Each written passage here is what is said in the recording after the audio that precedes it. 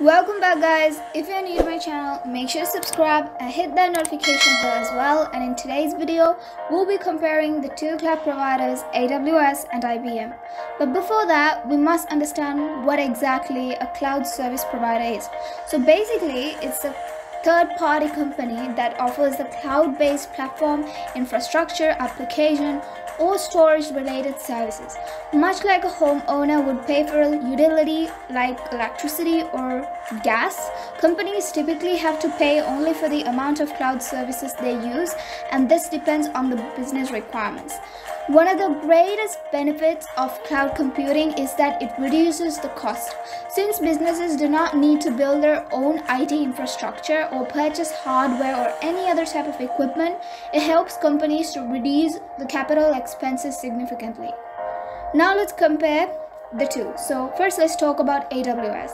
So AWS stands for Amazon Web Services. It is a cloud computing platform provided by Amazon, and AWS launched its first product in 2006, and as of 2022, AWS provides over 200 products and services to over millions of active customers.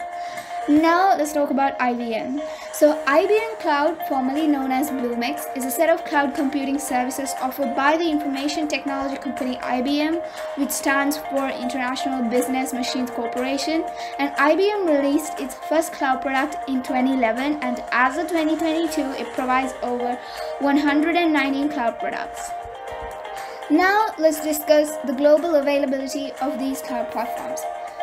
So services in the cloud are managed by having availability zones in each geographic locations called regions. And availability zones are isolated locations within each region. This is where the cloud provider operates and manages their services using data centers. Most of the time, there will be two availability zones in each region, where each zone has a redundant and separate power, networking, and connectivity to reduce the likelihood of two zones collapsing simultaneously. AWS Cloud spans 84 availability zones within 26 geographic regions around the world, whereas IBM deploys workloads in 19 availability zones within 6 regions globally. Now let's discuss about the types of services offered by these cloud providers. So both AWS and IBM offer all three service types, which includes infrastructure as a service, platform as a service, and software as a service. So infrastructure as a service provides services such as compute, storage, networking over the web, while platform as a service help users to build, maintain, operate, and utilize different sorts of applications. While software as a service allows users to connect and to use a variety of cloud-based apps over the internet. Now let's talk about the customers.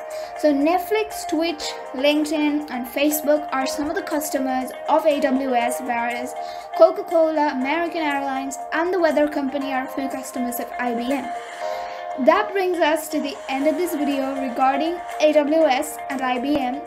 I hope you understood something, and if you liked the video, make sure to share it, subscribe to my channel, and hit that like button as well.